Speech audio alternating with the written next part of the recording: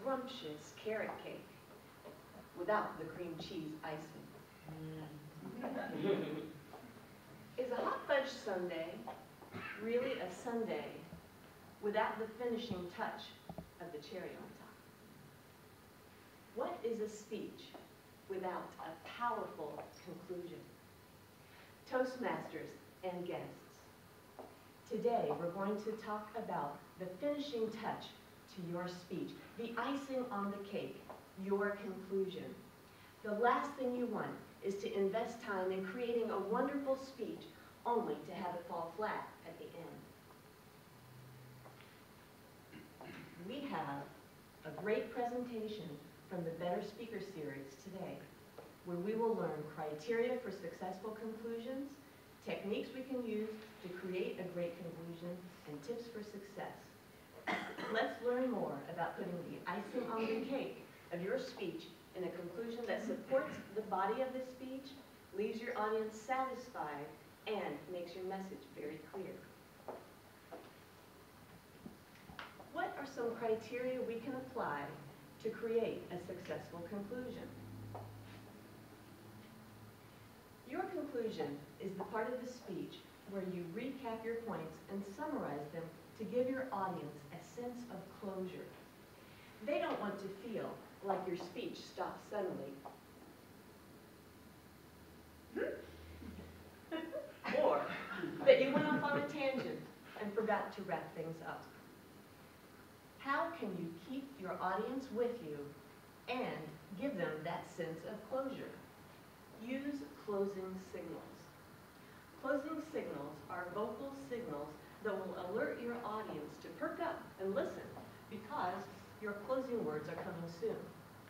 Try using these closing signals in your next speech.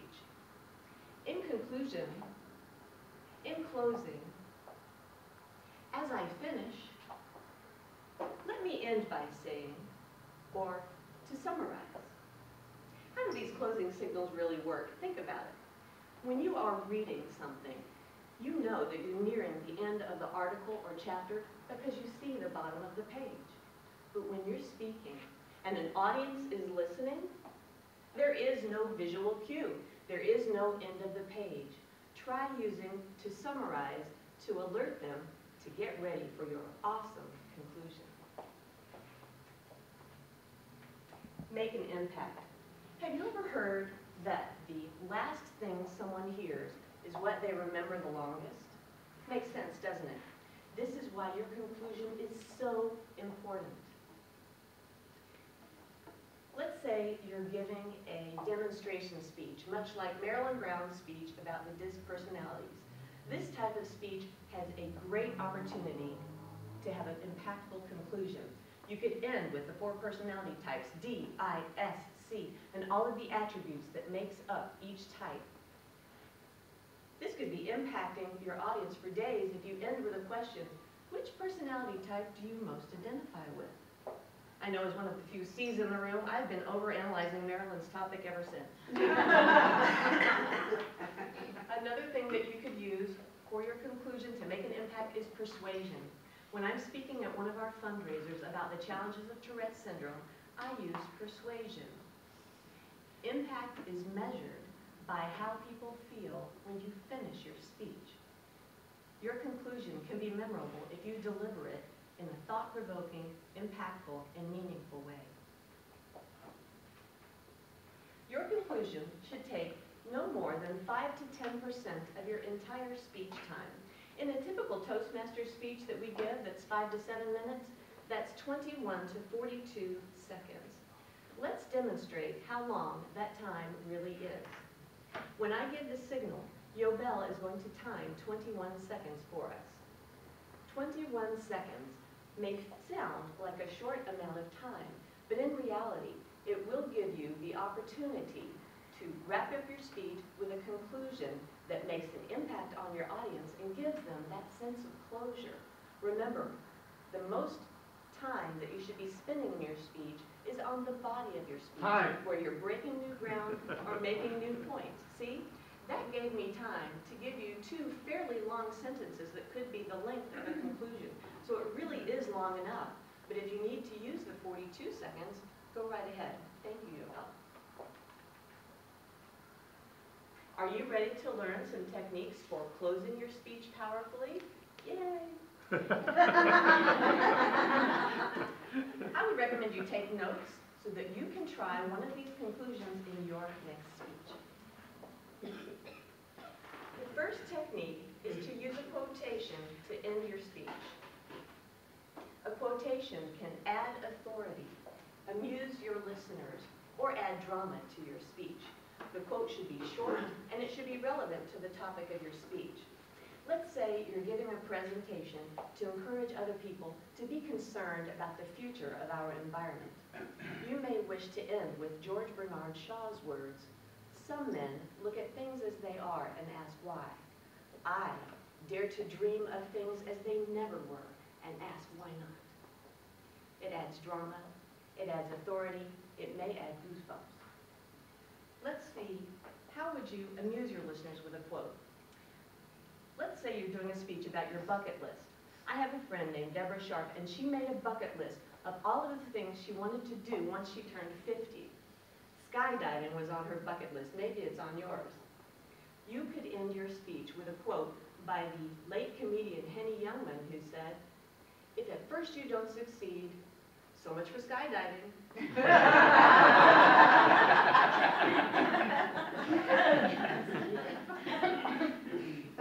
Our next closing technique is to tell a short story or anecdote.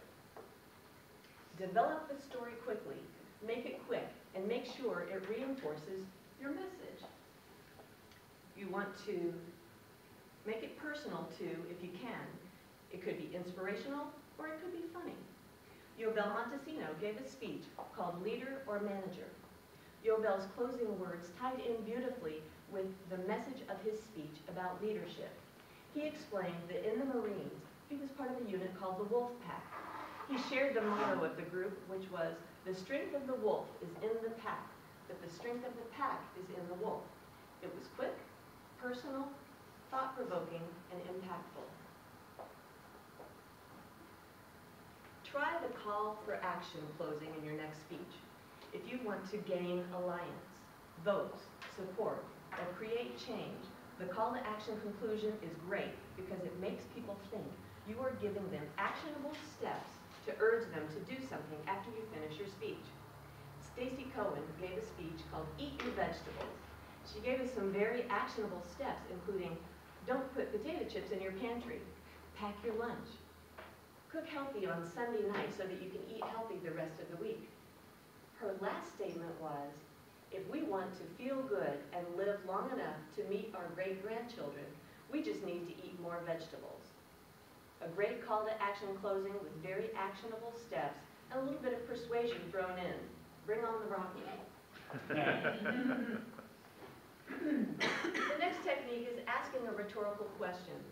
For those of you, like me, who want to be sure you know what a rhetorical question is, it's when you ask a question with the intent of producing an effect or making a statement, not actually extracting an answer. In this example, you may ask, can we afford to do this? I ask, can we afford not to? A rhetorical question makes your audience answer that question in their head. Brian Micus ended with a rhetorical closing for his speech, My Old Friend, Adversity. His last line was, I know what I'm capable of. I know how to win, and I know how to overcome adversity. Do you? Great use of the rhetorical question ending. Refer to the beginning of the speech. I like to call this bringing your speech full circle. You make a point, you give your speech, and then you end with a point that refers back to it. This example talks about, I begin my remarks by reviewing the challenges our company must confront. Presumably, the conclusion would then move on to challenge the employees to look at those challenges as opportunities. Bruce Goldfarb gave a speech about his growth as an officer in Toastmasters. He began with, be true to your club. He gave the speech and finished with, be true to your club. Yenny used the same technique in her speech, Coffee Traditions, where she began and ended her speech with the Colombian coffee slogan, let's get some tinto and become friends. A great way to bring her speech full circle because it emphasizes the beginning, it emphasizes the end, and makes your speech memorable. The last technique today is to summarize your main points. We've heard it. Tell your speech. Tell them what you're going to tell them, and tell them what you told them. The tell them what you told them part is the summary. We have a master in our club who does this. Okay, I'll tell you. It's Garfield. In his speech, The Frog and the Scorpion, the difference between a dream and a goal, perceptions, and even today, he did a wonderful job of taking the points from the body and finishing in the summary. This is one of the most effective types of closings. Why? Repetition. Your audience will remember your points. Toastmasters, we've talked about criteria for success and some techniques you can use. Let's hear some more tips to help you put the icing on the cake of your speech. Memorize your conclusion. Absolutely do this. Say it into your phone record. Say it in front of your mirror. Say it in front of your family until they are sick of it. End your speech confidently and sound polished by memorizing your conclusion. Please end your speech on time. Practice and practice until you know, beyond the shadow of a doubt, that you will not be clapped off of the stage. If you don't have time to reach your conclusion, your audience will be disappointed and they will feel cheated. Not to mention, you'll be upset with yourself. They will not achieve that sense of closure.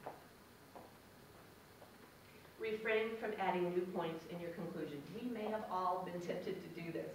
We're giving our speech, it's going great, we feel a vibe from the audience, and we're like, if I just make that one point one more time, a little bit different way, I'll stick it in the conclusion and really drive my point home. Or worse, you forget one of the main topics in the body of your speech, and you try to add it in the conclusion. Don't do this. You'll go over time, you'll forget your memorized conclusion, and you'll be scrambling for words. You'll leave your audience confused, and you'll have a weak conclusion.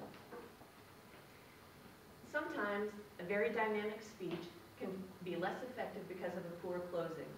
To summarize, did you catch that? That was your closing signal.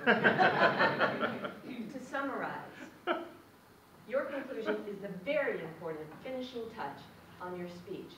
Today we've talked about criteria for success, tips, and techniques that you can use to create a conclusion that supports the body of your speech, makes an impact, and gives your audience a sense of closure. You've worked so hard on writing your speech, working on the flow, working on the body language, the vocal variety, and the pacing. Don't risk leaving your audience with a less than favorable impression. Give your conclusion the attention it deserves. Henry Wadsworth Longfellow says, "Great is the art of beginning, but greater is the art of ending." I say, great is the art of putting the icing on the cake.